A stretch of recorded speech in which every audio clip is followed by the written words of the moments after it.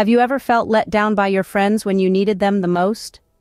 Once upon a time, nestled in the heart of a verdant forest, lived a delightful white bunny rabbit. This charming little creature was blessed with an abundance of friends from all walks of forest life. Each day was filled with frolic and laughter, shared stories, and countless adventures. The bunny was immensely proud of these friendships, cherishing them like a precious treasure. He had an unwavering belief that no matter what troubles he might face, his friends would always stand by his side. He reciprocated their friendship by being kind-hearted and helpful, always ready to lend a paw when anyone needed assistance. He lived a joyful life, basking in the warmth of camaraderie. But as we all know, life is full of surprises, and sometimes it throws a curveball that changes everything. Imagine you're in a forest and suddenly you hear the sound of wild dogs. What would you do? This was the very dilemma our little rabbit friend found himself in. His heart pounded like a drum, his fur bristled in fear. He thought of his friends, the ones he counted on, the ones he believed would always be there for him. With great haste he dashed towards his friend the deer, pleading for aid. But alas, the deer with his majestic antlers was too preoccupied. Disheartened but not defeated, the rabbit sought the help of the bear, his sturdy companion. Yet the bear too had reasons to decline. One by one, his friends, from the high-spirited monkey to the robust elephant, all found excuses to turn him away. His heart sank with each refusal. Here he was, in the face of danger, and his friends were nowhere to be found.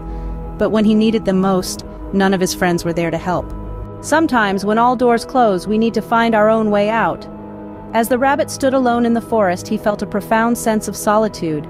His heart was heavy with disappointment, yet he also felt a spark of something new. A flicker of self-reliance. He realized that he could not wait for his friends to come to his rescue. He had to act, and he had to act fast. Drawing upon his innate rabbit wisdom, he devised a clever plan. He recalled the lush, leafy bushes in the forest where he used to play hide-and-seek with his friends. These bushes were thick enough to conceal him, yet allowed him to keep a watchful eye on his surroundings. So he darted towards the nearest bush, his heart pounding in his chest. He nestled himself deep within the foliage, laying completely still, blending into the undergrowth like a snowflake in a blizzard. And just like that, the rabbit was able to save his own life. Remember how we started with a question about feeling let down by friends? Well, this is exactly what our little bunny went through. He had always been there for his buddies, believing that the bond they shared was unbreakable. But when the tables turned and he needed them, they were nowhere to be found. The rabbit's story is a tale as old as time, a timeless lesson about friendship and self-reliance. He was a good friend, always ready to lend a helping hand or a comforting ear. His friends were his world, and he felt safe, secure in the knowledge that they would always be there for him.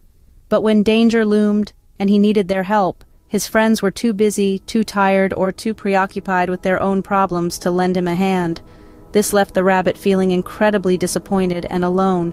But it also sparked something within him, a realization that he had to fend for himself. This was a turning point in our bunny's life, a moment that led him to understand the undeniable power of self-reliance. Our bunny didn't give up. He didn't let his disappointment cloud his judgment. He took matters into his own hands, using his wit and instincts to save himself from the wild dogs. He didn't need big antlers or brute strength. All he needed was his courage and his cleverness. The tale of our little rabbit teaches us that when we face challenges, it's essential to believe in ourselves. Yes, friends are important, and they can often provide support and aid. But there will be times when we are alone, times when we must rely on our own strength and wit.